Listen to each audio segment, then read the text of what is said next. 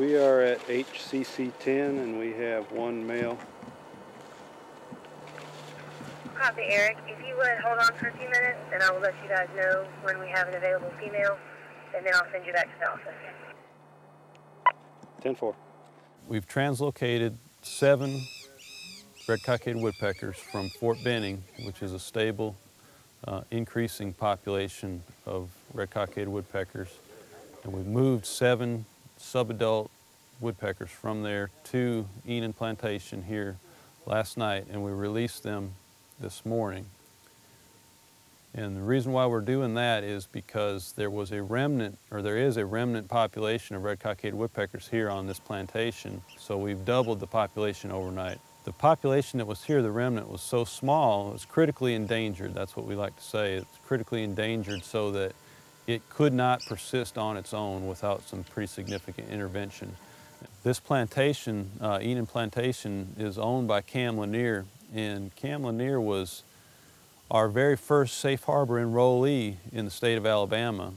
He signed on this year in March of 2007 to the safe harbor program, and he did that because what he was doing on his land, primarily managing for northern bobwhite quail, was conducive to red-cockaded woodpecker habitat management as well. There's only one other population of red-cockaded woodpeckers known in the state of Alabama on private land.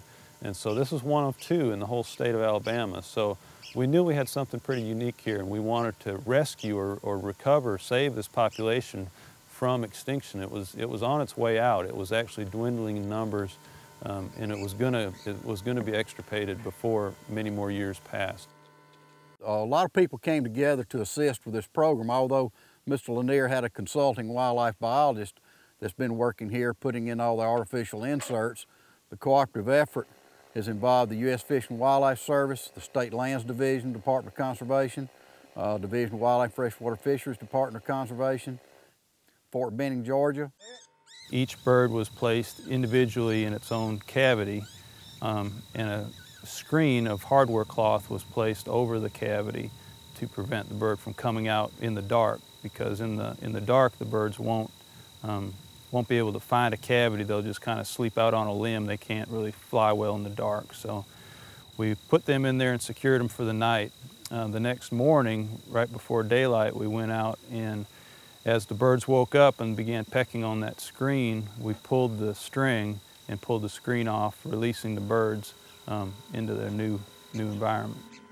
It's not necessary that any landowner enroll their property in safe harbor with the idea that they're going to have to receive woodpeckers on their land. That's very far from the truth. Mr. Lanier has gone over and above, a long way over and above any requirements of the safe harbor program. Mr. Lanier has set the high water mark with private landowners and hopefully set a great example for other landowners that have small and large properties to better manage their lands through good management practices such as prescribed burning and good sound timber management practices.